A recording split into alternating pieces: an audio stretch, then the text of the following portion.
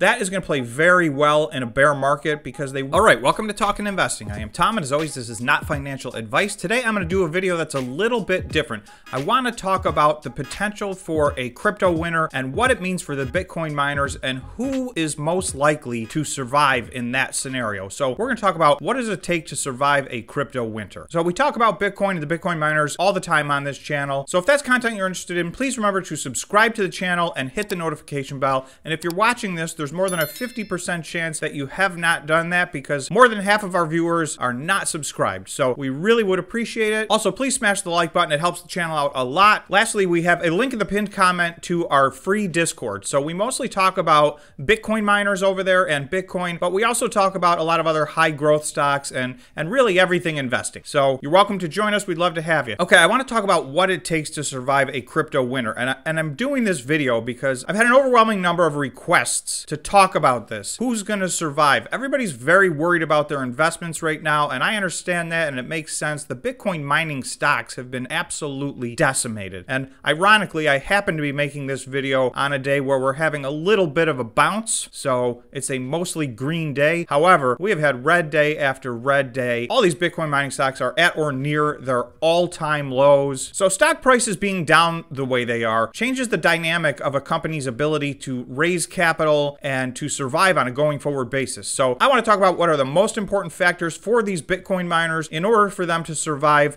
a potential crypto winter or a bear market or whatever you want to call it. And what I'm really talking about is not a flash crash down to 20 with a quick recovery back up to 28 or 30,000. I'm talking about some extended period of time where Bitcoin is down from where it is right now, down near 20,000 or 15,000, and not for 2 weeks or a month, but for 6 months or a year or a year and a half, one of the old school crypto winters that we were having in previous cycles. I will tell you, I personally am not expecting that at all. I do not believe that's what's going to happen, but we can't be sure. Bitcoin has gone down quite a bit. It has stayed down here in this $28,000 or $29,000 area for quite some time now. So I'm going to go through what I think these companies need to do to survive. For some of them, some of these variables are already set in stone, and it's probably too late. For others, if they do the right thing, they can get through a crypto winter. Some of them can easily get through a crypto winter. So I'm not going to go through the ups and downs and who's green and who's red. I just want to show you there's 20 miners right now that I have that I follow. If you look at their prices, they are down so much. Bitfarms at $1.72. Hut 8 is at $2.28. What happens when your stock price gets that low and your market cap gets that low? The prospect of getting a considerable amount of money through an equity, an at the market offering, or a private offering, that goes down drastically. Your dilution goes way up at this price, and more importantly, you just don't get nearly as much cash. So this is an equation that a lot of these companies have survived on over the last few years, and in a crypto winter, that is the number one thing. That option is going to be off the table. So there's three potential options for cash flow. Gross profit from operations. Now, in a Bitcoin winter, your gross profit is probably either going to be low or non-existent. It may be negative for some of these companies. The second one would be raising cash through equity. That possibility comes off the table. The last way you can raise money is through debt. So in a bear market, that may be one of the scenarios that gets some of these companies from this side to the other side. I'm going to give you my list and what I think is in order of importance. Number one, management. If we move into a bear market, if we move into a crypto winter, management is going to have to make some major decisions, and they're going to have to be nimble and move on their feet because the plans that all these companies have were basically bull market plans. If you remember last year, people were buying machines at any price and ordering them out,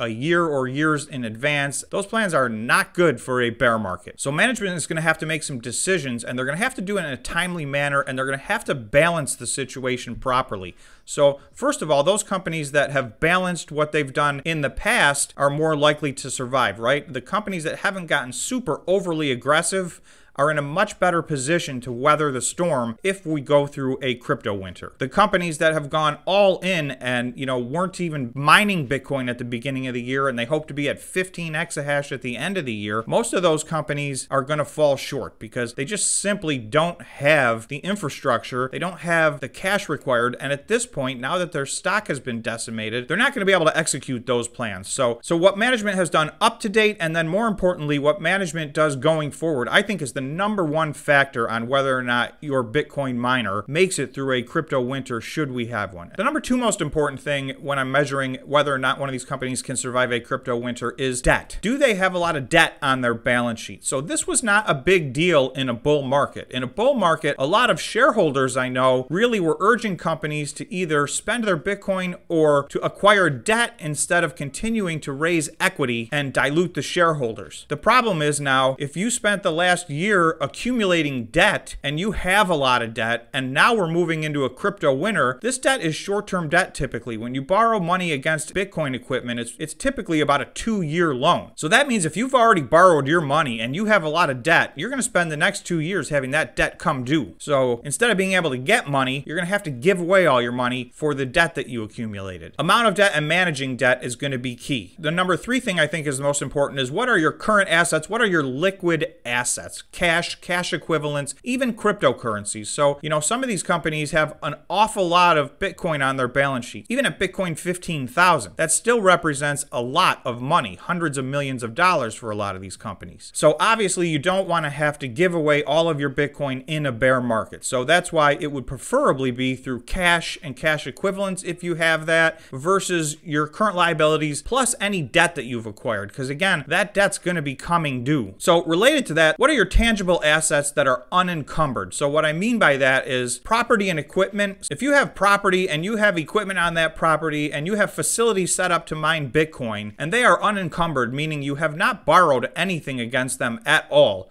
Some of these companies have very large numbers, $250 million, $500 million, more than $500 million in some instances of unencumbered equipment. So while you're not going to get necessarily the best rate, if you do have $500 million of unencumbered assets, there is an ability to raise some amount of debt in order to get you through the bear market. And again, this is all about cash flow. So all of these things relate to cash flow. To get from one end to the other, the bottom line is you cannot run out of cash. If you run out of cash and your ability to generate cash, then you're done. So that's what I'm looking at. So for those companies that have a massive amount of equipment and they never borrowed any money on that, that is going to play very well in a bear market because they will be able to borrow some amount. Now, again, it's not going to be nearly as much as it would have been in a bull market, but most of these companies don't need mass quantities of cash. They just need enough cash to get through the cycle. My #5 thing that I think a company needs is to manage their overhead. So all of these companies have a different level of overhead versus the amount of revenue they have. The higher percentage that is, the more cash flow you are going to require. So for those companies that have high overhead, they are going to have to act quickly and try and see whatever they can do to change that equation and reduce their overhead. Okay, so the 6th thing is mining gross profit. And I think most people would probably think that's the first thing on the list. And in my opinion, it's not. We just talked about some other things that I think are much more important in bridging the gap to get from here to there. And the reason that I say that is in a crypto winter, you're probably not going to be generating much gross profit. You may be generating negative gross profit. If you are, that amount is going to get added to your overhead as costs that you're going to have to cover to get through a crypto winter. And it's not really realistic for these companies to say, well, we'll just shut everything down because you've got all that equipment, you've got all these facilities, there's costs associated with that, even if you're not running the machine. So for the most part, unless Bitcoin gets to some incredibly low number, it will likely make sense for all these companies to continue to mine Bitcoin with their new Bitcoin mining machines. So that's the other thing. Some of their older machines will become obsolete much faster based on efficiency. Next on my list is diversity of revenue.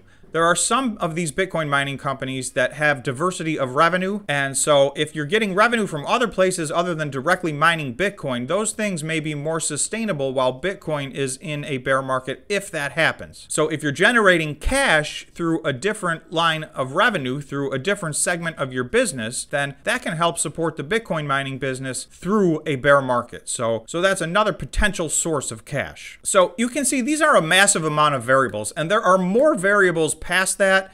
Obviously, the price to which Bitcoin goes to is a major variable. Some companies live and survive just fine at 22. Those same companies may be in big trouble at 15,000. And another major variable that's totally outside of their control is what is the global hash rate? Right now, the global hash rate is over 200 exahash. In a Bitcoin bear market, what would make sense is that that number would reduce. But if it does not reduce, if the difficulty level stays extremely high, then that's going to affect their gross margin. However, if the people with older machines and less efficient equipment and higher costs of energy have to bail out and leave the network, then the difficulty rate will go down, and a company's potential gross profit or break-even point from a cash basis just on electricity, that will change and improve. So, that's a great unknown. We don't know what the network itself is going to look like in that scenario. So there are so many massive variables. It's very hard to rank and say definitively this company is going to survive, that company's go out of business. Using these parameters, I'm going to try and sort through and put these companies in different buckets. Some that I think have a good chance to survive but with some risk, and some that I think need a lot of help and may not survive. So there's all three of those scenarios that exist inside of a bear market. I am going to give one spoiler alert away. And again, I'm going to go through the rest of these companies, and I will do future videos talking about this and trying to categorize each Bitcoin miner as to what its potential is to make it through a bear market. And this doesn't mean they are the number one. Hut 8 is very near the top of my list. Now, there's different lists. That doesn't mean I'm going to go invest everything into Hut 8, because a bear market is only one of the possible scenarios. But you do want to make sure that your Bitcoin miner is going to be able to survive in good times, in bad times, bull markets, bear markets, crypto winners. So I like to run through all of these scenarios. It is a bit overwhelming, I will be honest, but I'm going to try to get this information out. And what I strive to do is at least maybe make a list of those companies I think are most likely to survive, and then maybe another list of those companies that I think are least likely to survive. So again, none of this is financial advice. You can see there's a massive amount of moving parts and a monumental amount of variables, some of which are totally outside everybody's control and